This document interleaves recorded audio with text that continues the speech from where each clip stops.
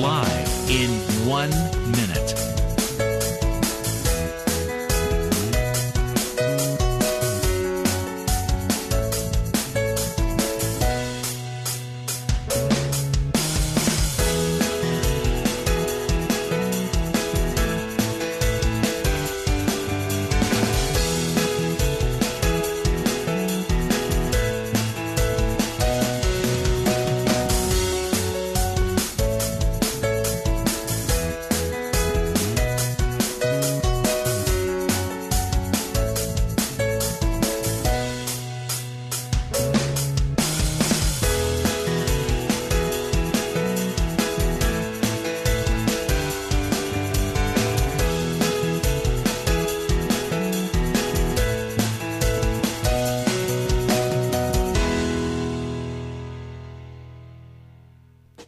Welcome to Lynn Cullen Live at pghcitypaper.com. Email your questions and comments to Lynn at pghcitypaper.com. Oh, hello. Welcome yet again to a beautiful July day in Pittsburgh, Pennsylvania. And it's the 30th of July, which means that tomorrow is my sister's birthday, and she joins us right now. Suze! Is it really? Happy birthday! Thank you. I am so not paying attention. Well, it is. I mean, your birthday's tomorrow. Oh, okay. You know, they never bothered me, but I'm not enjoying the hell out of this decade. You're not? These numbers are like ceasing to be just numbers. Okay. So what are they? I don't know. They just sort of, how can this be true sort of numbers. I know. It must be rough when you were always the baby of the family to find yourself, in your dotage. Well, and I'm at the point that I can't pretend like I don't look my age. Oh, lots of people do. I know. But you're not. You're doing it the old-fashioned way. I'm doing it the old-fashioned, unretouched, unbotoxed. Me too. Undyed. Well, I'm what you see is what you get. Only creams, potions, and exercise are my only allowed interventions. I know. I think it's the right way to go myself, because ultimately you're only kidding yourself. That's right, because I'm facing what's happening. Yeah, and the thing is to buy into the thing that as we age, we somehow are no longer beautiful or attractive or whatever. I want to say that I don't think that is true. It is our culture that has told us Right. that. I mean, why aren't women allowed to age, to show to with pride the wrinkle, lines of character that they've achieved? Exactly right. Exactly right. I make it a point, and have for maybe about 20 years, when I started to get a sense of what happens as women age and how the culture perceives you and changes the way it reacts to you, and just this odd stuff. And I started going out of my way, only when I truly meant it, when I would, for some reason, encounter an older woman who I thought was beautiful. I would make a point of telling her, "You are beautiful." And my God, the woman at the State Store, there's a woman at the State Store on Murray Avenue who's got to be in her, 70s, I think. She's gorgeous. And she hasn't had any work done. Right. So the salesperson, the waitress, the this, the that, you can make, because older women are not told that. Even older women who truly are still beauties. They're not told that. Some of them get told that. I think our mother gets told it quite regularly. Yeah, too much. Yeah, too much. And she's still doing the woman thing. Oh, no. Oh, no. No. But all her life, to be told that. Oh, no. What do you think? The bubble over her head is really, yes. Oh, yes, still rocking it at 91. I don't know. All right. Well, Suze, it's just a number. It is just a number. I know it's just a number. Yeah. That's what they say. But I'm just saying 33 is a nicer number. In some ways.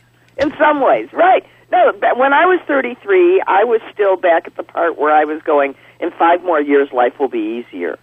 Right. I mean, if you think about it. So I spent all of those early glorious years wishing them away. Older. Right. For a time when I felt less anxious. And it took me until I was about mid-40s to just understand that I was anxious. And that wasn't going away. That wasn't going away, and all of a sudden I'd missed like 45 years. Oh, well. Well, you know. The idea is cautionary tales, but this is what's called, you know, this is the plus side of being in your 60s, which is, with it comes a little wisdom. Well, it's just too effing late. No, it's not. It's okay. It must be the very sort of natural progression. It is. Oh, I think it is not some kind. It is the natural progression. Right, and so you get less. Your priorities get more realistic and reasonable, and you don't sweat the small stuff as much, and you're less anxious, actually, because you don't get anxious about stupid things. Well, that and Xanax. Yes, and the Xanax prescription that you scored. And well, you know, just knowing that there is such a thing is relieving. You don't actually have to use it. Well, I don't know. I like being old, I think. Yeah, well, there are certainly parts of it that I do like. I like it. I find it, I think I was meant to be old. I think. Because I wasn't exactly good at being young. So I think I'm hitting my stride in my old age. I don't know. What the hell? Well, we aren't old. I even read today that there's a word for us. What is that? It's, what did they call it? Something like pre-elder. And that's like up to that's when you're like 59 to 65. Oh, thanks for including me. You got 1 year and then you're an elder. That's okay. I'd like to be an elder. I would. Like being a deacon. Yeah. You know, I have a friend. My friend Kit was I don't know what the tense is. Well, certainly was. I don't know if she still is an elder in her church.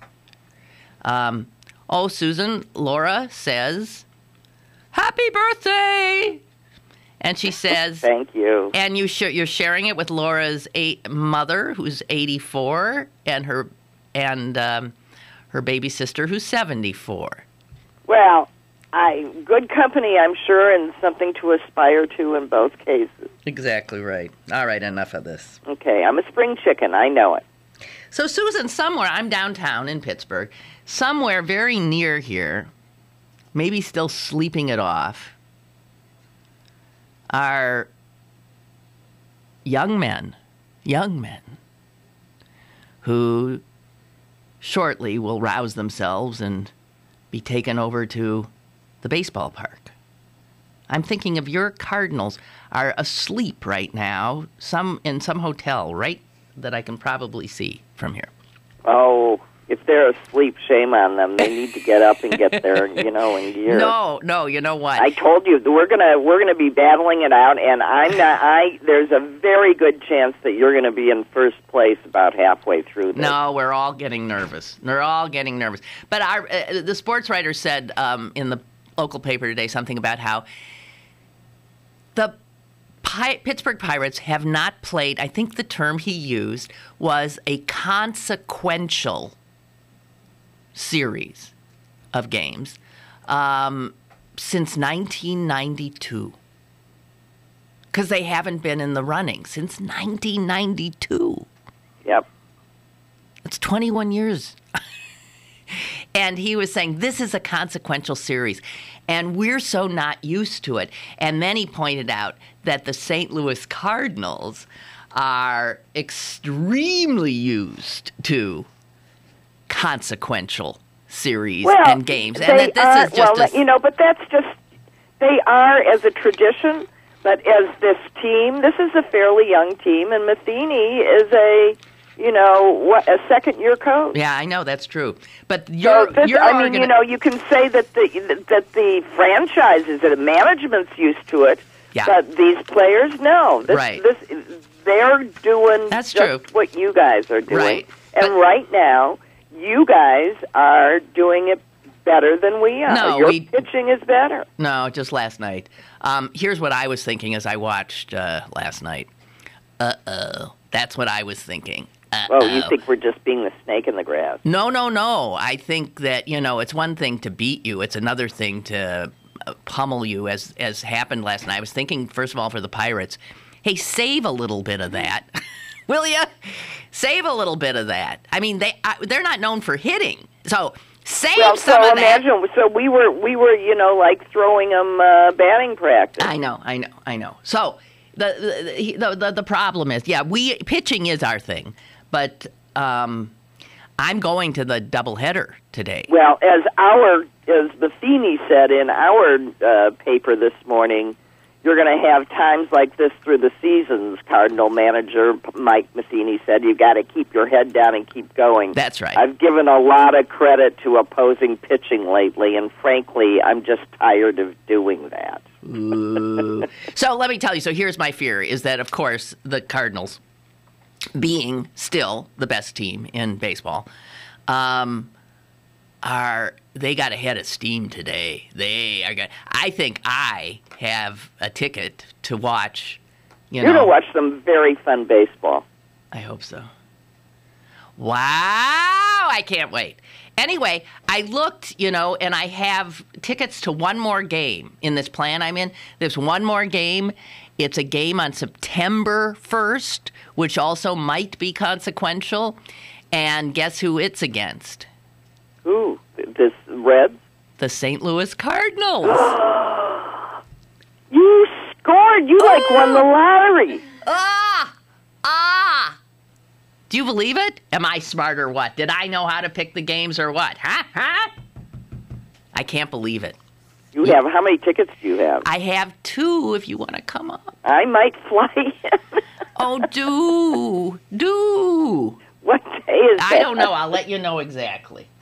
I will, off air. Oh, that'd be so much fun if you did. Too soon. I don't know that. I know. So, Susan, I wish I had a pic. You think I'm going to hold something up? You're not looking, so you can't see this. Well, I could be looking. Okay. Yes, but it's going to take me a minute. Okay. I want to put up a picture here of a newborn child. Yes. Oh, that huge baby? Yes. I don't have to. Yes, I've seen that picture. Okay, let me show my. Okay, wait. All I can say is, you bet that was born by cesarean section. No. That little girl they had the size of a. No, wait. I'm looking at a little boy. Is it a little boy? The little girl you're talking about was born in Pennsylvania. Right. This boy I'm looking at is a tiny bit bigger. She was 13 pounds and 13.5 or something. No. And this kid that I'm looking at, I think has a few ounces on her, but he was not born by C-section. That huge baby was a vaginal birth. This is in Germany. The largest baby ever born in Germany. In Leipzig. 13.5 pounds.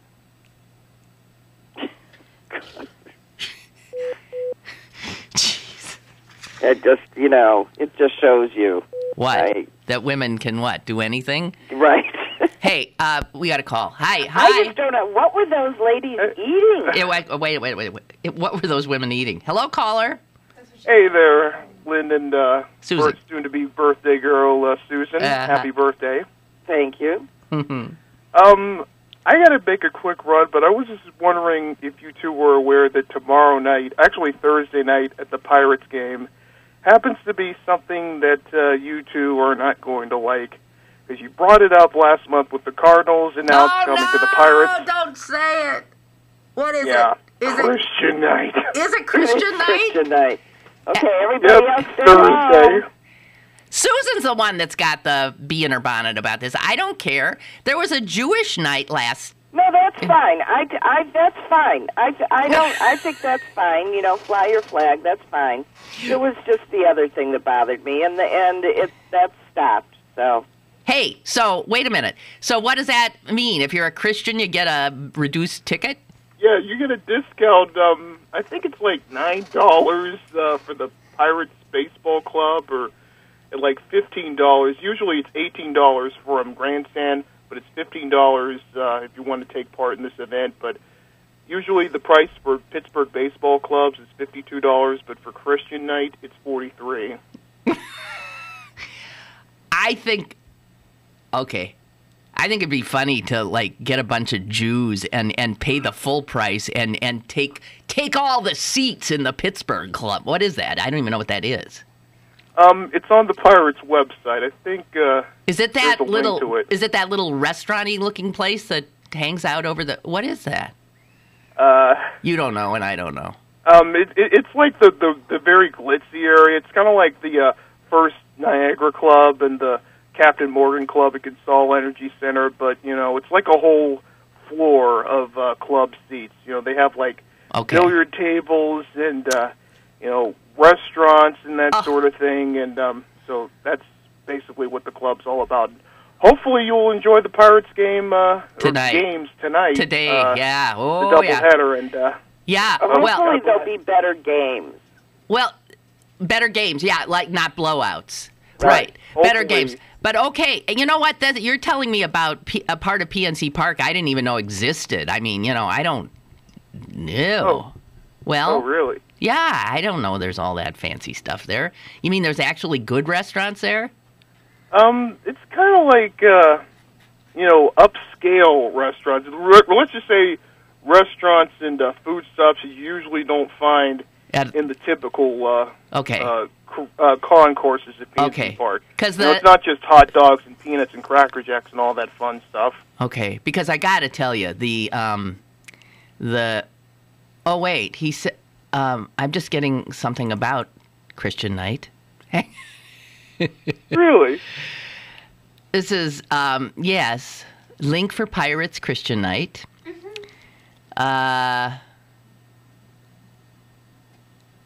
Okay, this guy, Robert, wants to know, Susan, what are you going to do now with the notion that the Pirates, are hosting the same event as those Cardinals? Now you got to root for. Uh-oh. I'm actually, you know, quietly sort of rooting for the Pirates. Oh, I wouldn't say that. I mean, I would, you know, part of me, I got to root for my Cardinals. Part of me is not upset if you guys win, because I'm happy that you get to experience this. Win, and yes. Why shouldn't you guys have a shot at it? Week. What? I have to go, but have a great time at the Pirates game. Thank you. Happy birthday, Susan. Thank you. Bye. Okay, here it is. Here's the link. Bring your family, friends, and church to Faith Night. They're calling it. It's Thursday's game. And, well, maybe I like that because we'll get all those Christians in the stands and maybe they'll be praying for the Cardinals to lose. And all of that prayer is probably going to work, don't you think? Just might.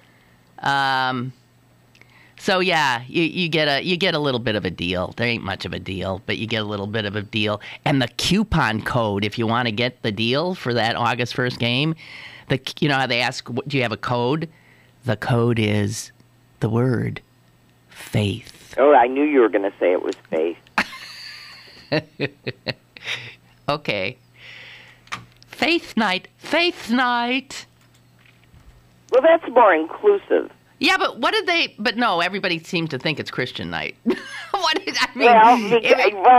see, but you can have faith and not be Christian. I know, but I think this is Christian night, because there was a Jewish. I'm telling you, there was a Jewish game. And they even had this Jewish guy who heads the Jewish Federation here, Jeff Finkelstein, or Steen. We were doing this yesterday. I don't know. Throwing out the first pitch. And I was thinking, I hope, can Finkelstein make it? I don't know. I didn't look. So maybe there's going to be like a minister that's going to throw out the first pitch on Thursday. I don't know. I won't be there. So enough of this, okay? So, Susan. Yeah. So in Cannes, that's in France. Yeah. Oh, in Cannes, yes. In Cannes. It's really Cannes, isn't it? Mm-hmm. Now, I don't think there's the ES sound in French. But I know that people who seem to know say can. But I agree, there's not a AS sound. I don't know. We know it's not. I mean, is it Francais or Francais? It's Francais. Parlez-vous Francais? Where'd you take your French?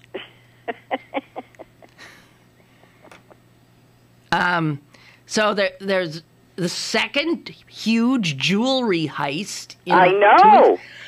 They just waltzed in and waltzed right out. $136 million worth of jewels. And I was reading this little item in our local paper, and it said this, and I thought this had to be this had to be wrong. It said, snatched the jewels from an exhibition at the Ritz-Carlton Hotel.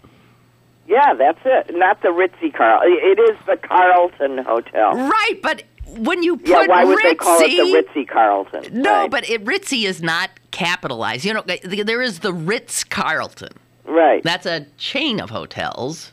Well, sort of a chain. But this is just the plain old. But so to use... Yeah, it's Ritzy. To use Carlton the adjective Hotel. ritzy in front of Carlton then makes people like me think, well, was it the Ritz-Carlton or was it just merely a Ritzy-Carlton?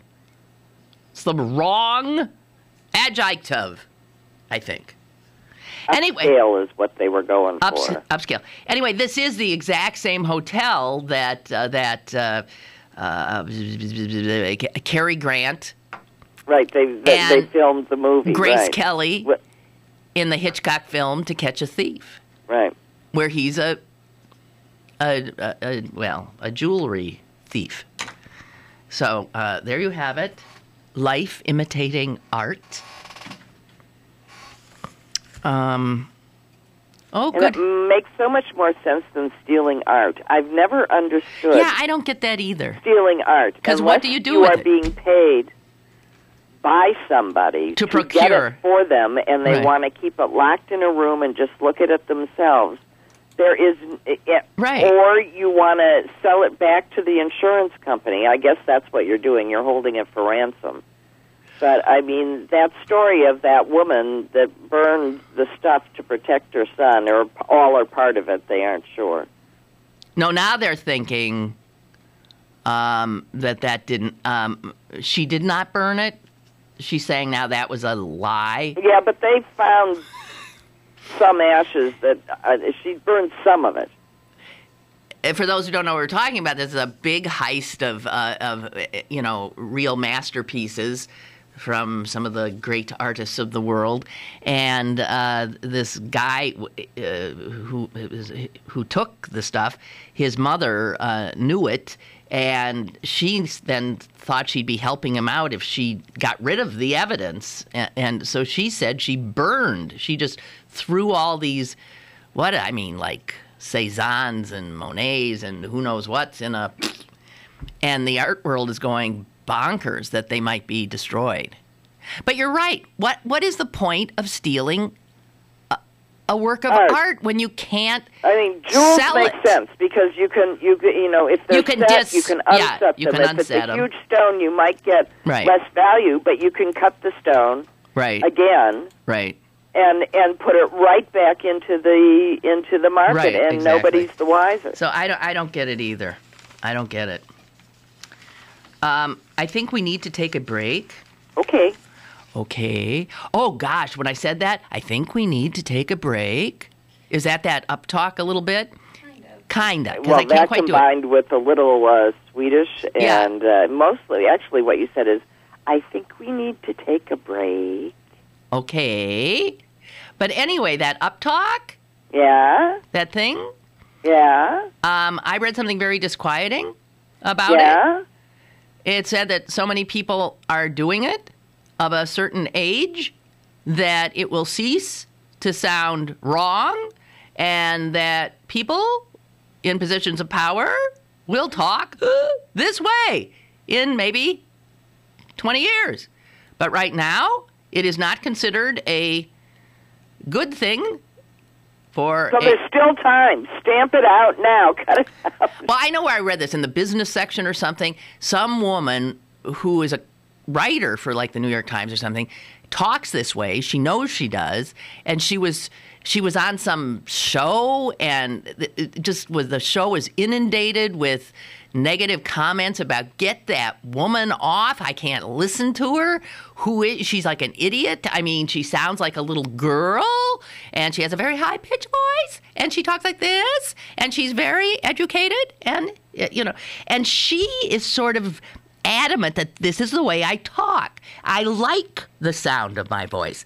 And she wrote this column that said that right now that kind of a voice is a detriment to, upward movement in the professional realm, but probably will not be so in another generation, because there'll be so many people doing it. That's so upsetting. It is upsetting, but that she's right about how language patterns start and get established, and it's the same way that words, new words become part of the lexicon and end up in a dictionary. Well, who thought that was a good idea? And it does have to do with mass usage, but I still think that a large number of people will tell their children to cut it out. Did your daughter ever talk that way? Only when making fun of people that talk that way. Okay, but a lot of people talk that way. A lot of people. And I can't stand it. I'm so conscious of making sure that I don't do it that I'm afraid to do it when appropriate, which is at the end of a sentence. What it is, it makes the listener have to keep nodding, because it's constantly, because of that upturn at the end, it's constantly seeking validation. It's reaching out and engaging, right? No, it's trying to ask, so isn't that right? I'm going there. It's sort of like, it sounds so uncertain. Chuck writes about the Pirates, and then we have to take a break. About the Pirates, I would argue that every game that the Pirates have played since 1992 has been consequential. Okay? That is an argument, yes, of course, that could be made. As for Susan, if Susan flies in for that Pirates game in September, perhaps could we see her live in the studio wearing her Cardinal jersey? I bet she doesn't have. Susan would have to buy one. Well, yeah, I was going to say, she doesn't seem like the jersey type. Like, I don't have a Pirate jersey. But yeah, if she were to come in, sure, she'd be on the show. And as to Christian night, Chuck writes, Christian night and Jewish night pale in comparison to Bring Your Dog night. Yes. I think they have more than one Bring Your Dog night. Mm-hmm. They do. What a mess that must be.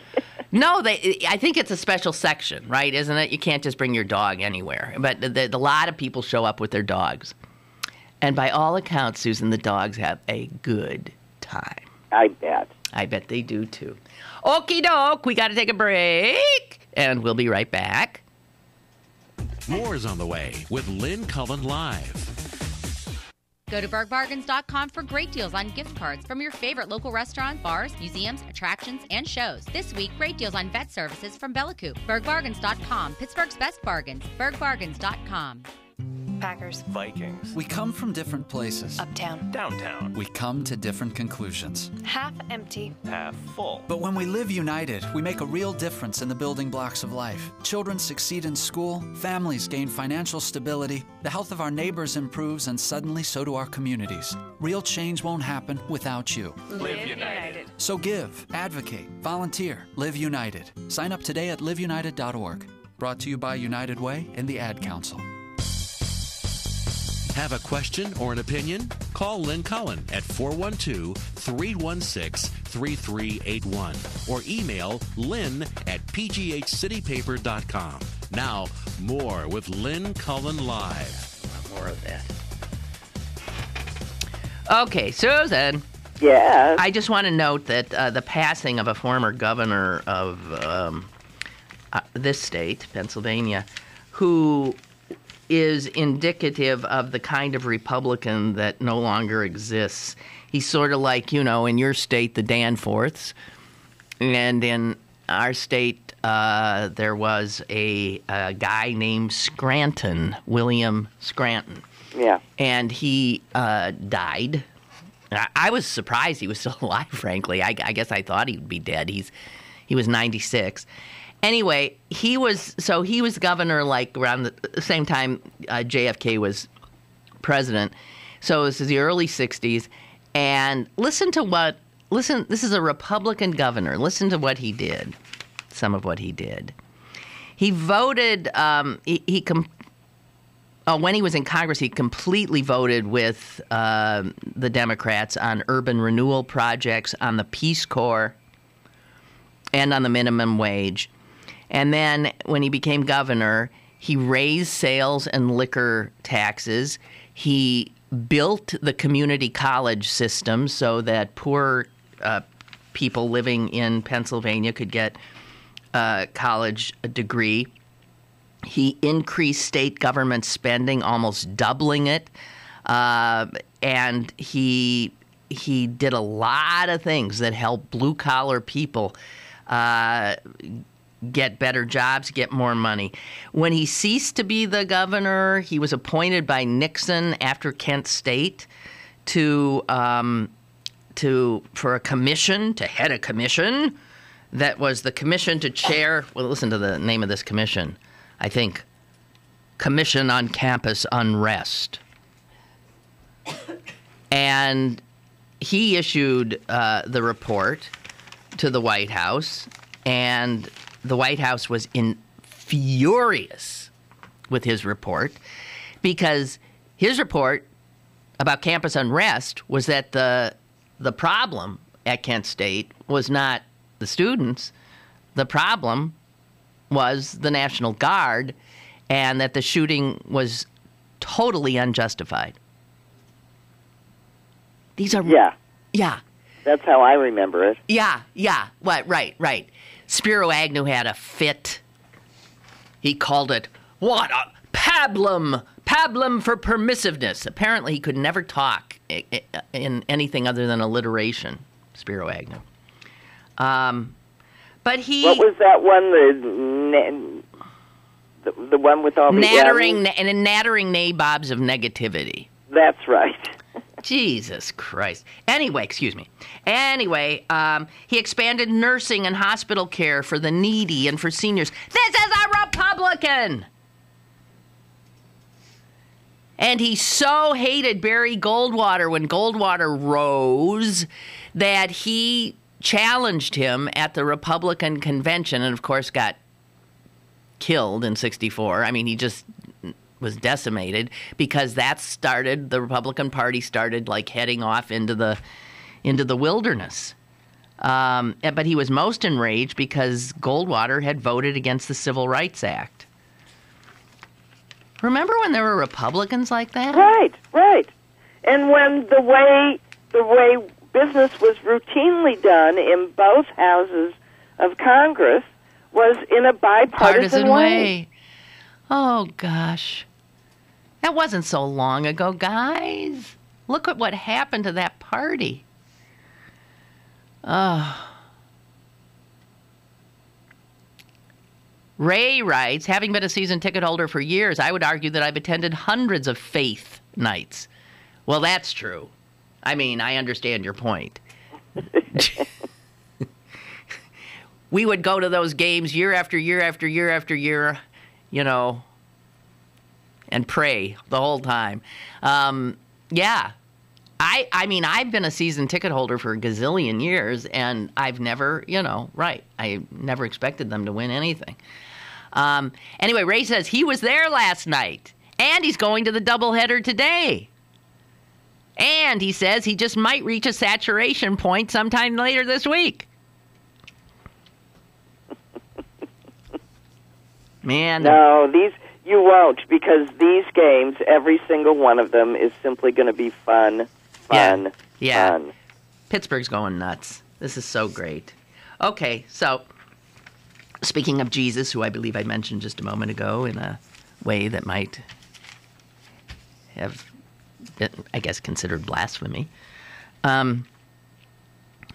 Did you ever see that interview that's gotten all this attention that was on Fox News? As an interview of a guy who wrote a book, a biography of Jesus, and it's called Zealot.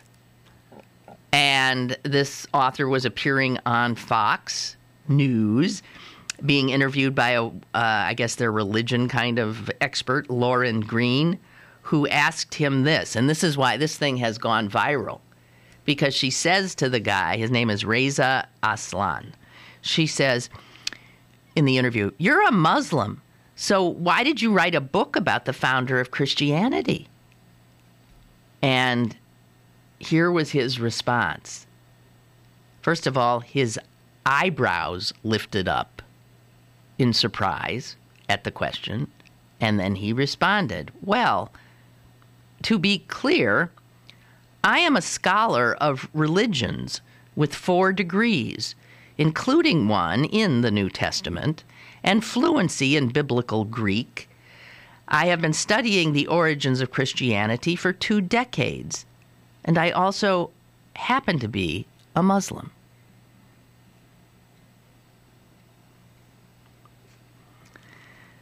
This idea, this is Fox, that where are there, they really just don't get it. What is with them?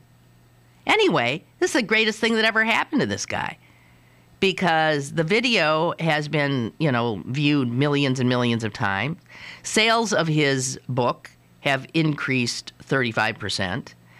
And he said, "I couldn't have asked for better." So here was Fox asking this guy on and attempting to take him down as a Muslim. How dare you? Writing about Jesus. How dare you? And they've helped him become he's all over the place. He's on every show known to man, and people are reading his book and finding it scholarly. Right. Duh. He wrote an actual book about what he said it was about. When I think of how many Christians have written books about what? Judaism? Or Jews who've written about Christianity? Muslims who've written... These are scholars. What difference does it make what their religion is? God. Idiots. Idiots! Let's see. What are you laughing at? Oh, your good humor. Well, I mean, come on. Nincompoops. So what'd you think of they are nincompoops. What'd you think of the Pope saying, "Who am I to judge?" Well, I think it's a step forward, but I feel just like many other people feel that it represents nothing but it's not changing any church policies. It's just saying he's not judging. It doesn't change the policy that they don't deplore the homosexual. They deplore the sin of acting on it. Right. So in that sense, yes, does it seem hopeful? Sure, but does it seem No, it doesn't like change. a change in policy? No. It doesn't change doctrine, but it changes the tone, doesn't it? It does change the tone. I mean, same thing as what he said about women, that, Right. they hold an exalted place in the church above bishops and, Yeah. and I'm going, except that that's not how you act on it. No. So, I mean, as a woman, looking at the policies of the church towards sisters religious, women religious, you don't even have to get beyond that. I just, this is one of those things where I think I welcome the change in tone. I would welcome even more a change in policy and action. Right. But this guy seems clearly to be a different kind of a pope, you bet. And there is a humanity to him that you sure as hell didn't see in Benedict. No. You don't get the sense that he's really just pleased down to his little red boots with his little red shoes. He doesn't even wear red shoes, Susan. He doesn't wear red shoes. Well, that's what I mean. It's not the most important thing about the job, and you began to sense that sometimes it was with these other guys. I know. No, this guy, it truly is. You can tell. I mean, he's not faking humility. No. No. And there's or something. His lack of appetite for for things, for ostentation and right. So for the trappings of power. right. I think he's very interested in seeing what he can get his power to do. Right. Well, I wish him well. He seems. Yeah, I better. wish him well too.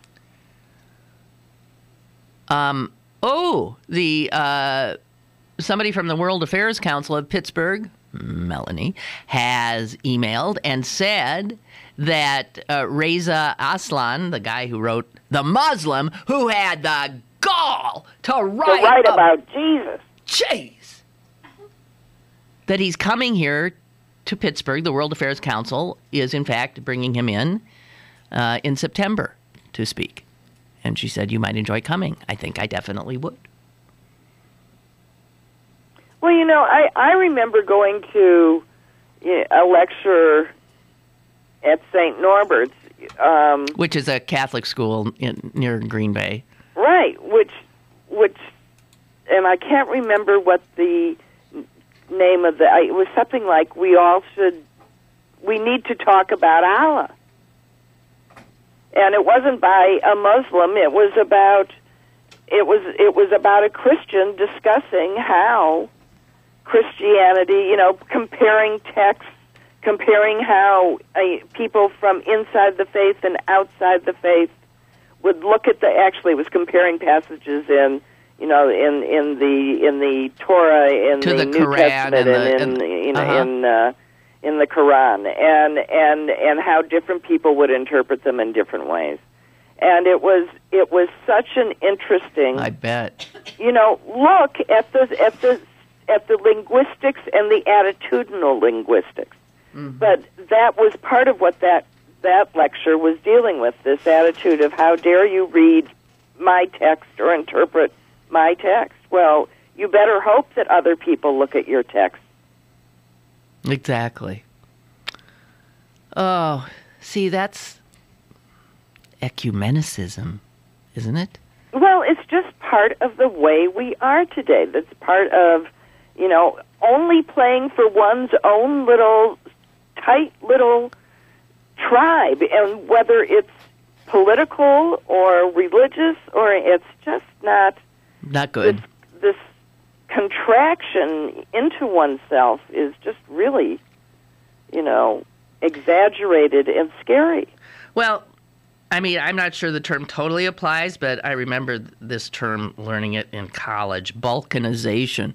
And, this sense that, people just want to get into it's like Yugoslavia, right? As soon as Tito was gone, you could see immediately balkanization reassert itself, and people just go to their their corners, their tribes. And, yeah, this is obviously, I think, a real strong part of human nature to do that. So I think always fighting an uphill battle. There was a study on one of the shows on Sunday about this in babies, about how it seems that instead of babies being taught to hate, it's sort of innate, in that if you give them a selection of toys, they will always go against the toys that don't seem to look like them and go towards one that looks like the people they know. Yeah. And so I mean, the studies talked about how the hate was innate, and I just think it's the survival instinct to look for something that seems to be like you. Right. These people are going to be okay. Those people I don't know about. Right. I mean, I understand where that's instinctual. I remember thinking at the time, well, why don't they go for the positive explanation as opposed to the harder to prove negative explanation? Right. And that it would seem though that we have faculties that have that are what am I trying to say? Well, no, but it might show that in fact you do need to take positive steps to broaden one's natural instinct of what is like you. Right. Well, a lot of people really, it's clear.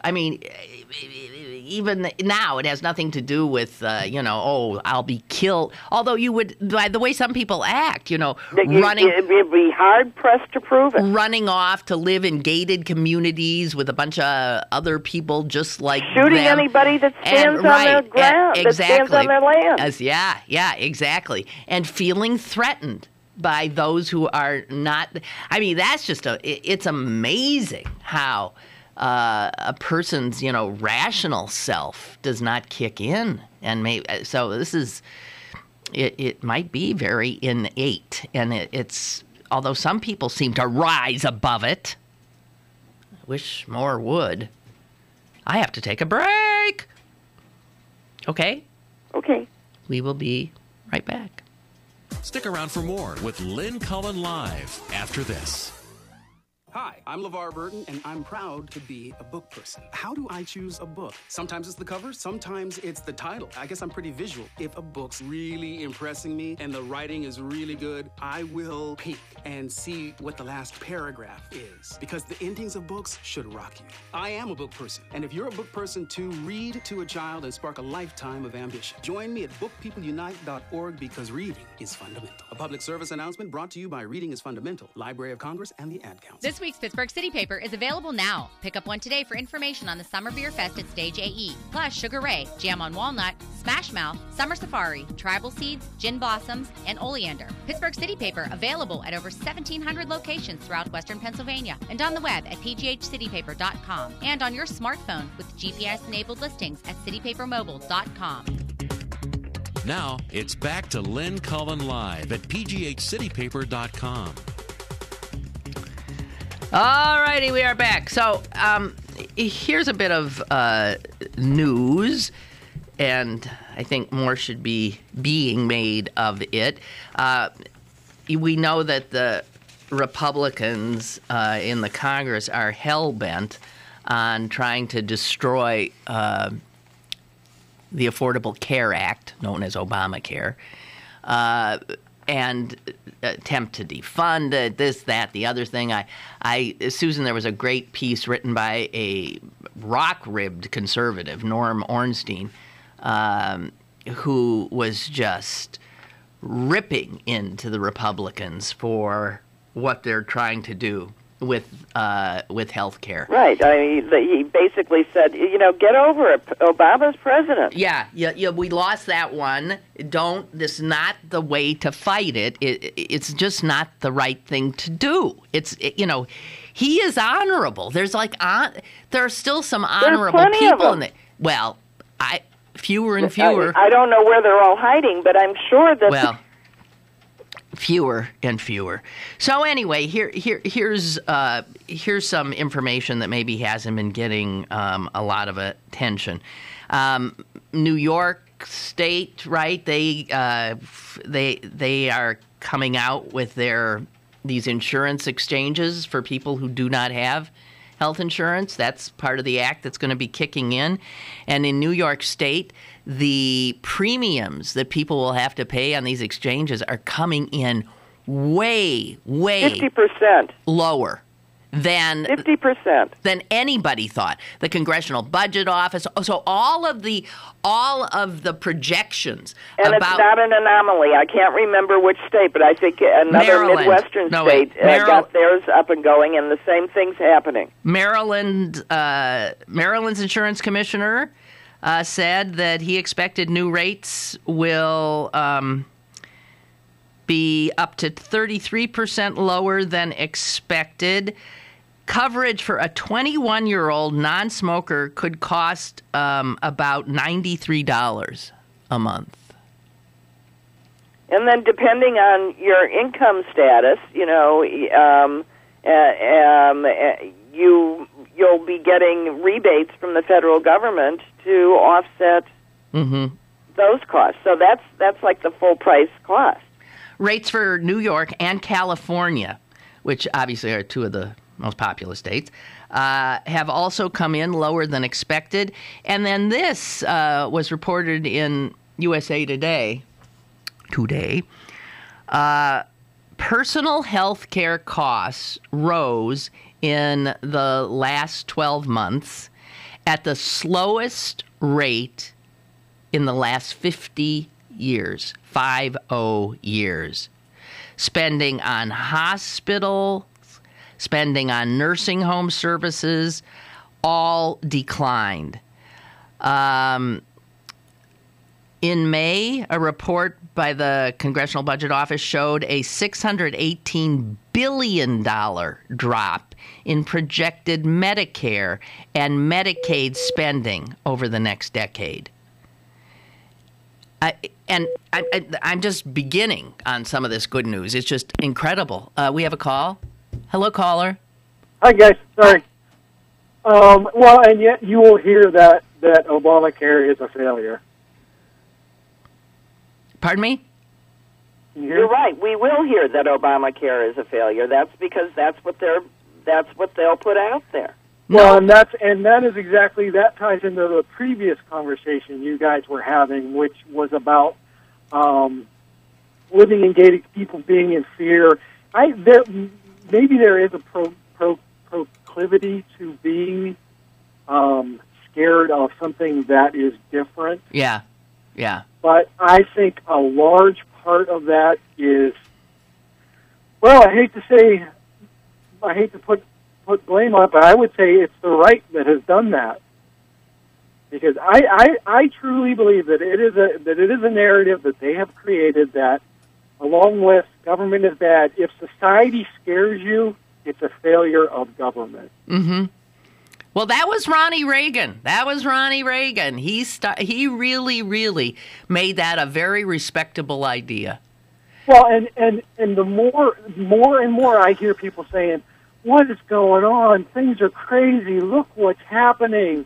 This and that and the other thing. Meanwhile, violent crime rates are down. Property crime rates are down. They've been going down since the 70s. Yeah. And yet, the fear is up. The world. If you were to ask, and it's right. Usually people on the right, if you were to ask them, it is the end of the world. Society is falling apart. It's disintegrating. Isn't that something? The thing I would say to you guys is when you talk about people isolating themselves and everything, I wouldn't be so sure about that. I mean, that's older people in suburbia. In the cities, there are more and more individual groups or individuals that are from different backgrounds melding together. I mean, it's incredible the groups of kids you see and their interests that you see, and so. I think it's getting more better. Of an urban versus rural, unfortunately. I think you're right about it being generational. As long as there's an opportunity for diversity, our children are far less racist than their parents were. Well, sure. And I mean, even as bad as things are, still with trying to block voting rights and stepping on the rights of whatever minority, for whatever reason you might be a minority, sexual orientation, color, whatever, it's still better than it was 10 years ago, 20 years ago, 30 years ago. True.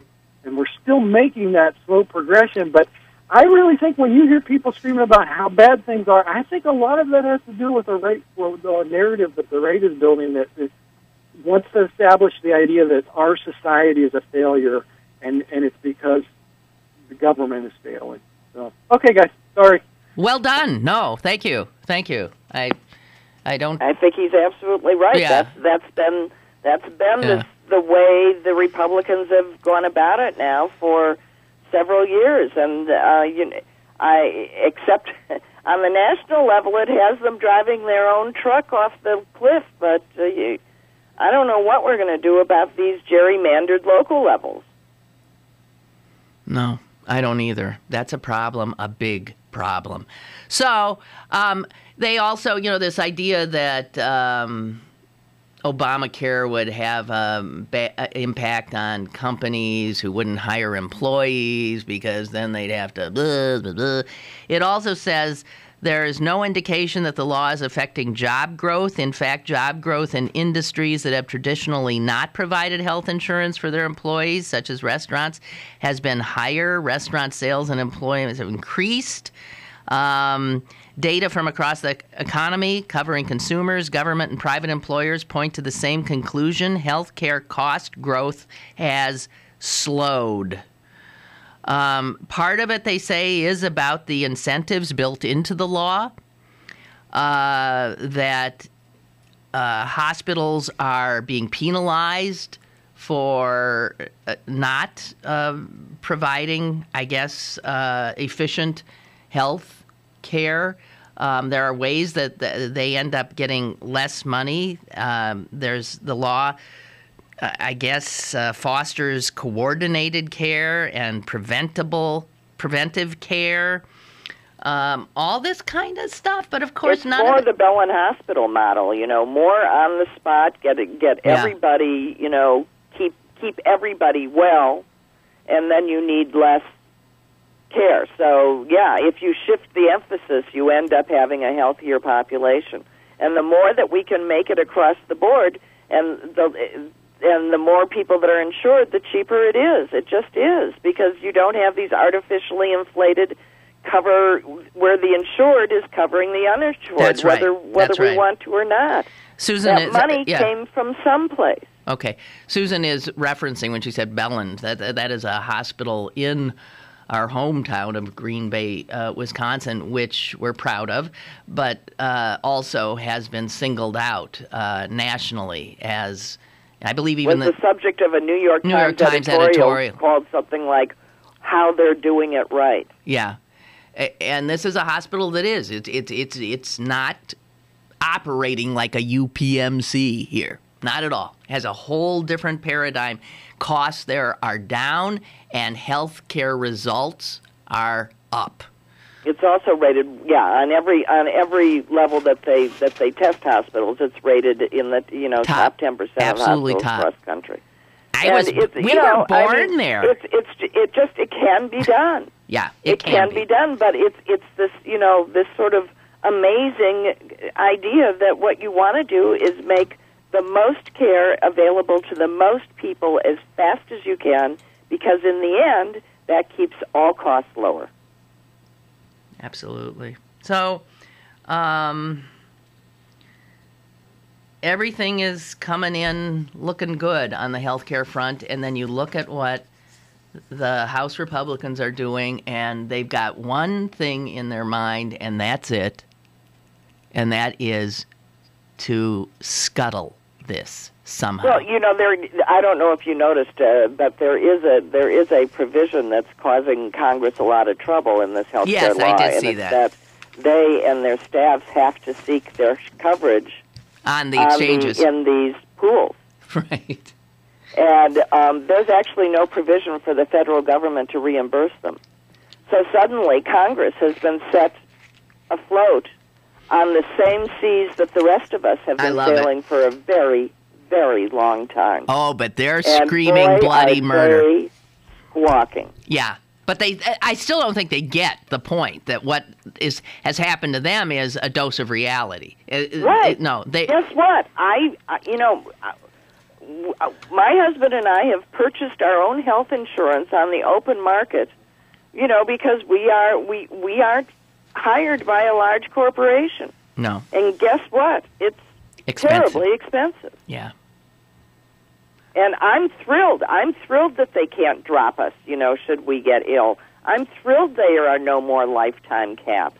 I'm thrilled that there aren't any more provisions that if we choose to switch insurance, we can do so even if one of us has a pre-existing condition. Plenty of And I'm even more thrilled that my nephew can come home from China with diabetes and where he's had to live for 3 years as an artist because here he can't get insurance. He moved to China to get insurance? You What? betcha. Well, he didn't I move mean, to he China.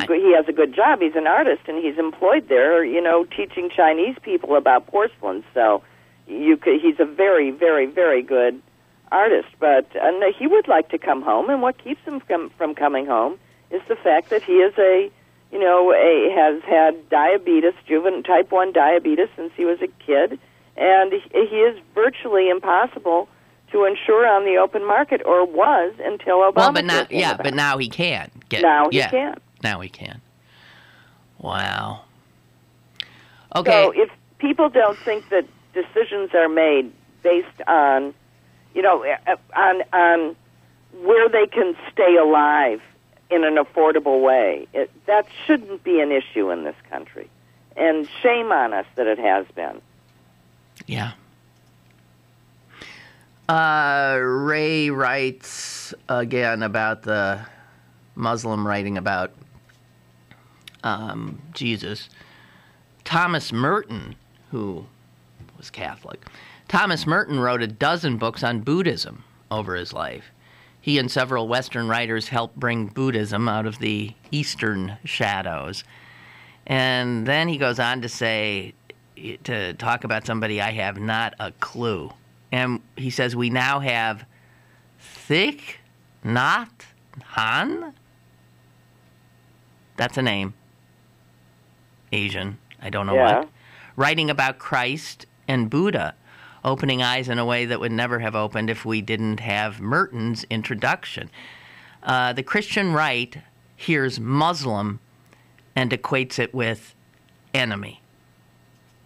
Yeah. And where did they... it's just a knee-jerk response. Right.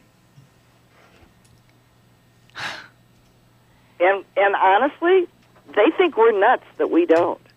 That's right. They think we're nuts. They think we're crazy and that we don't protect ourselves or our own, and we would let...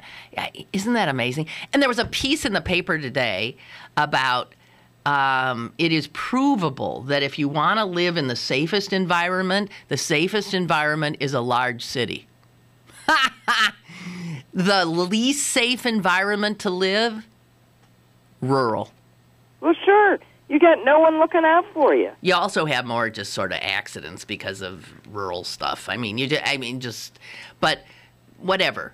You are absolutely more apt to die of a tractor rolling over on you in a rural area. You're absolutely right. That's what I meant. Right. We have a call. Hello.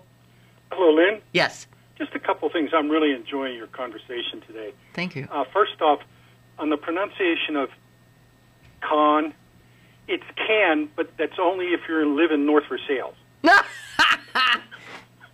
Okay. And regarding the Muslim author who... I heard this guy on the radio, and he's really impressive. This guy's knowledge is unreal, but he also was a Christian. He was a Muslim, converted to Christianity, and then went back to being a Muslim. Oh, that's his biggest crime then. So, yeah, but this guy's background, his educational background and stuff, and that's what it's all about. He's written scholarly works. It's not necessarily... critique from what I get of religion, but actually my wife I think is going to be ordering the book. She's interested in. She read a brief article about it. Wow. Well, I'm thinking maybe I'll try to listen when he comes to speak at the World Affairs Council here in September. And this is not somebody that you're going to easily argue with, because the guy is extraordinarily bright. Well, as he said, he has 4 degrees in all of this. But all the guys at Fox can see is he's a Muslim. Yeah, right. Well, it's Fox. I mean, it's Fox. Other than the Simpsons, who pays attention to Fox? Unfortunately, a lot of people. But hey, thanks for I'm related to some. Yeah, we all are. Thank you for your call. God, we all are. Yeah, we sure are. All right. Well, we even love them. Yeah, in an abstract kind of way. Right.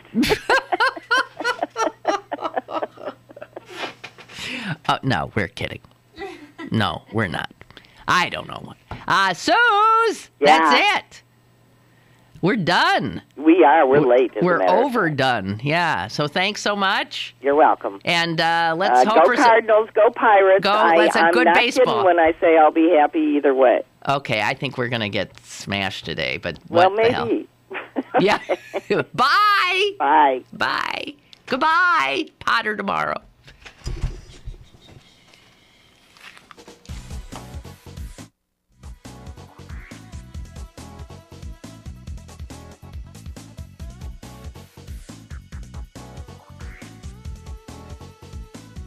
Lynn Cullen Live, Monday through Friday from 10 a.m. to 11 a.m. and archived at pghcitypaper.com. The opinions expressed on Lynn Cullen Live are those of the host and do not necessarily reflect the viewpoints of Pittsburgh City Paper, Steel City Media, and its advertisers.